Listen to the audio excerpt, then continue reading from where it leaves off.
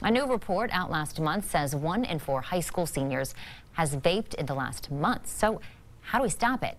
As KXAN's Tom Miller explains, one Central Texas football coach is making sure his players know about the dangers.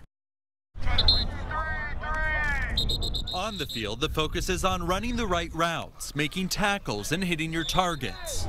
But when practice is over for the Georgetown Eagles football team, the lessons don't stop. I've personally taken care of 2 cases here in Georgetown. The team brought in Dr. Audrey Wen to talk about the dangers of vaping, something Captain Taco Williams says he sees all over campus. If you walk into a bathroom at passing periods, then you walk in, you'll see somebody doing it, and you turn around and walk out. According to a report published in the New England Journal of Medicine last month, 1 in 4 high school seniors reported vaping in the last 30 days.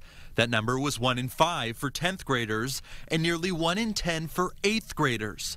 Dr. Wen says she's treated one patient who had to go on life support. This particular disease, this vaping-related lung injury, is really affecting a lot of young people. But why talk about it at football practice? Coach Chuck Griffin says his first responsibility is to help shape these young men. My idea is if we can be a character development program that's really good at football, that's what I'd like to be known for.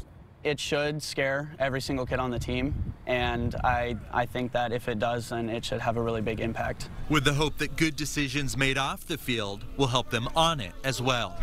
In Georgetown, Tom Miller, KXAN News. In that same study mentioned in Tom's story, researchers found 41% of all seniors reported having vaped at least once. The superintendent at Hayes CISD told KXAN last month that students are coming forward concerned about vaping at school. The teenagers who sit on a special student advisory council told Dr. Eric Wright that the devices are so small and easy to conceal that students are vaping in classrooms without teachers even noticing. The school district showed us this stack of confiscated devices. They said that this is just from the last school year alone. More than 120 students were caught vaping. Wright says teachers have not been trained at the level they need to be to better identify vaping devices. Only administrators have been trained.